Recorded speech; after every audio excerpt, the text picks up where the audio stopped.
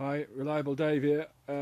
Just thought I'd take you through our irrigation setup here, just in this little experimental part of the new tunnel we got going. So there's two water tanks there at the moment. There will be three. The right hand tank is just water for everything that's organic. In the middle will be a bloom nutrient tank, or a flower nutrient tank.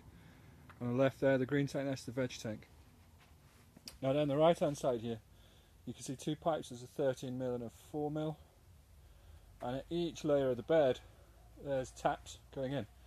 So the 13mm goes to the flower newts, the 4mm goes to the veg newts. On the far side you can see another 13mm pipe which goes all the way down, and that pipe is carrying just the water for all the organics. So what that means is, in each level here I can mix and match whichever plants I want. I don't have to worry about putting plants in a particular place to be close to the tank.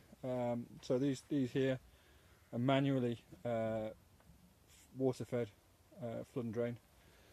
Same for the chilies in the corner there. These will be on veg newts.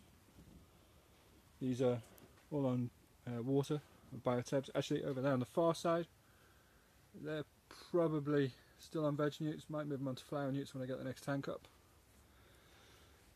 And yeah, tomatoes, they're all on organic. And up here, the forgotten what it's called. I'm sure you'll tell me.